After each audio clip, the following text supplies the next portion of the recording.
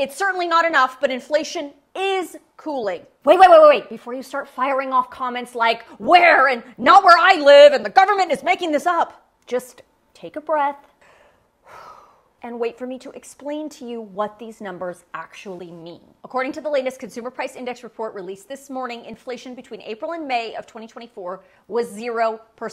That means it did not change. It stayed the same between April and May of this year. We haven't seen flat inflation like that month over month in like 2 years.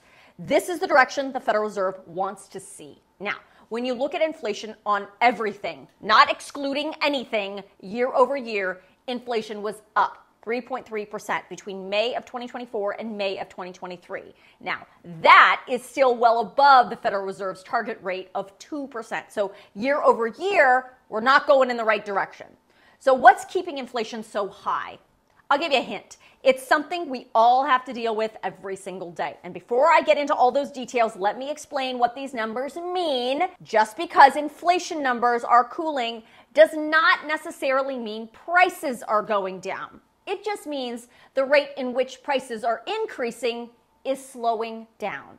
Generally, if we see prices dropping, that is not a good indicator for the economy and could be signaling trouble ahead. And for those of you who say these numbers are made up by the government, first of all, they're not. But if you choose to believe that, fine. And even if you do, you still need to understand this report because it's one of the big ones the Fed is using to determine whether or not to raise your interest rates. Okay, now that we've got all that out of the way, let's talk about that big elephant in the room. What is keeping inflation so high? Well, it's several things, but one of the biggest is shelter. It is up for the 5th straight month and now sits at almost 5.5% higher than May of 2023. That is higher than the overall rate of inflation. Food at the grocery store remained flat between April and May of this year and increased only 1% between May of 2024 and May of 2023.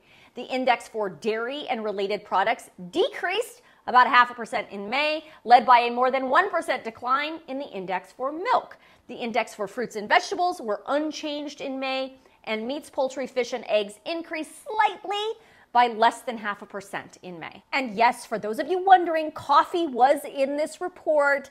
It was down 2.5% year over year and more than 0.5% month over month. Gasoline was down more than 3.5% between April and May of this year, but it was up more than 2% year over year. It's also worth noting that motor vehicle insurance was up more than 20% year over year. Medical care was up more than 3% year over year.